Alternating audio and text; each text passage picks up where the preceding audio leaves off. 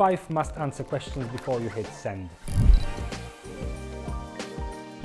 If you've ever sent a cold email and waited endlessly for a reply that never really came, I have something for you. Ask yourself these 5 questions before you press send.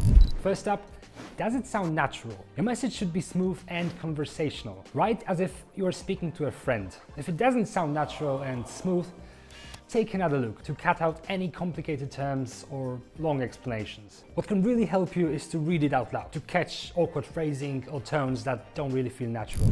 Next, make sure your email has a clear call to action. Every outreach should guide the recipient on what to do next. A clear, compelling CTA increases the chances of a response. Stick to one CTA to keep the message clear. Here are some examples that stand out clearly.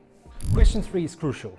Is it really about them or rather about you? Your email must be recipient focused. Show them that you understand their needs or challenges. You can achieve this by mentioning specifics about their business or industry. Also, instead of talking about your product, explain how it solves their pain points. See the difference? 4th question, does your email actually provide value? Make sure your message communicates why the recipient should care.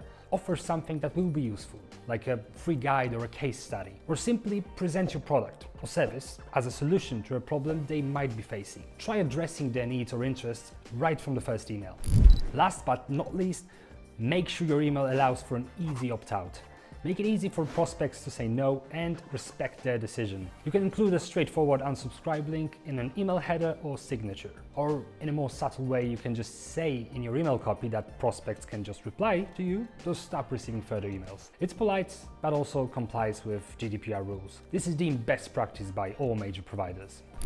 And that's it. Run through that checklist before you kick off your campaign and hopefully your cold emails establish some great new connections. If you want to learn more, you definitely need to watch our next video on how to safely send 1,000 cold emails a day.